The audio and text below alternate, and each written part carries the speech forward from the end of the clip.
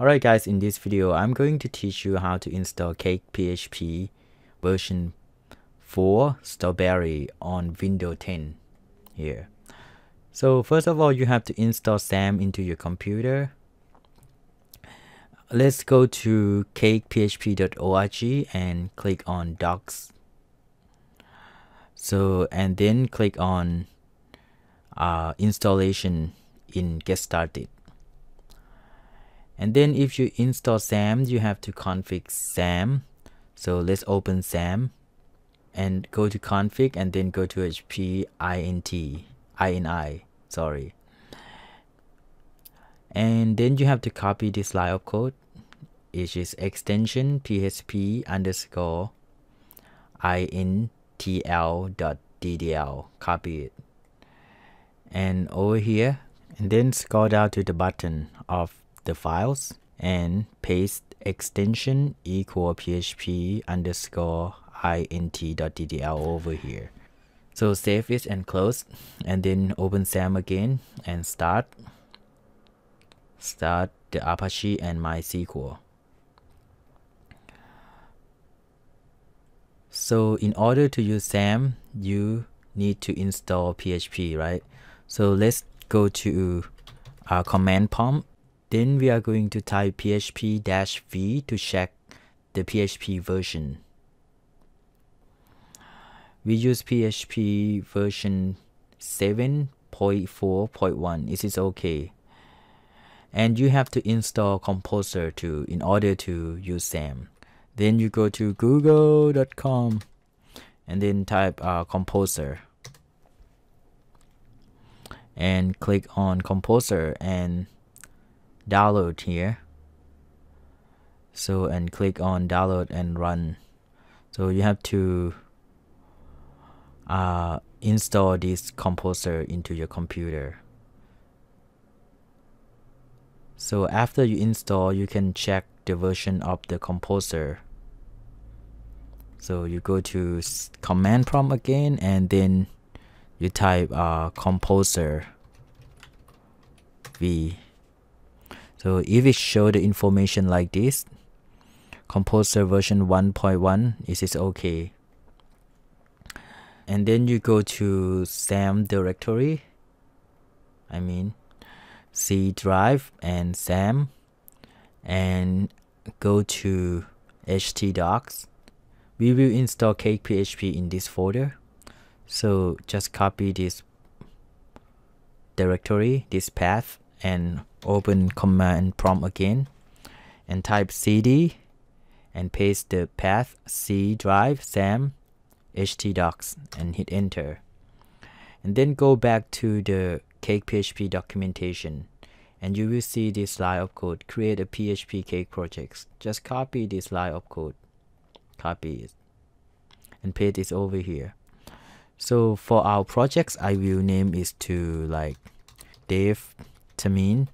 So you can name it whatever you want. So when you put dev termin, it will create a dev termin folder for you. So hit enter and then Composer will download CakePHP for you.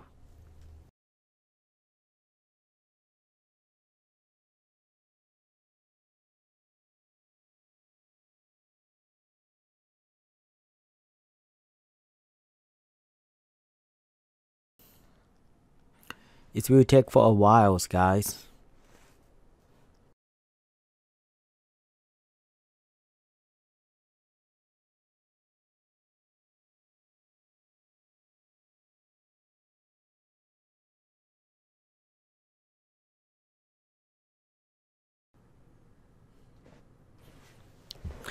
And then it will ask you to set folder permission. Just type Y and hit enter.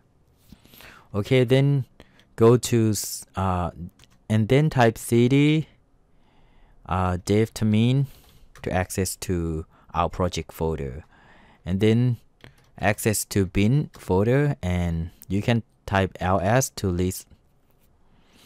No, it doesn't work. And then you can type dir to list all files. So we will run cake, the files cake. So we type cake, and then there's a lot of commands that you can use over here, but the commands that we need to use to run our cake server is cake server.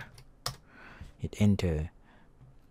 Now cake server is running on this port number and URI. You can copy this URI and then you paste it over here and hit enter. See, the cake project is installed completely. So how to connect cake with database? So let's go to MySQL, localhost PHP myadmin, and create a new database. So I will name it devtamine, and I click on create. So we have a database named devtamine. Then we go to devtamine project, this path. So we right click, we open git bash. You have to install git.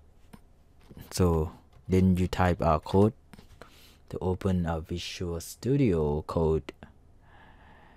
And in Visual Studio Code, you can access to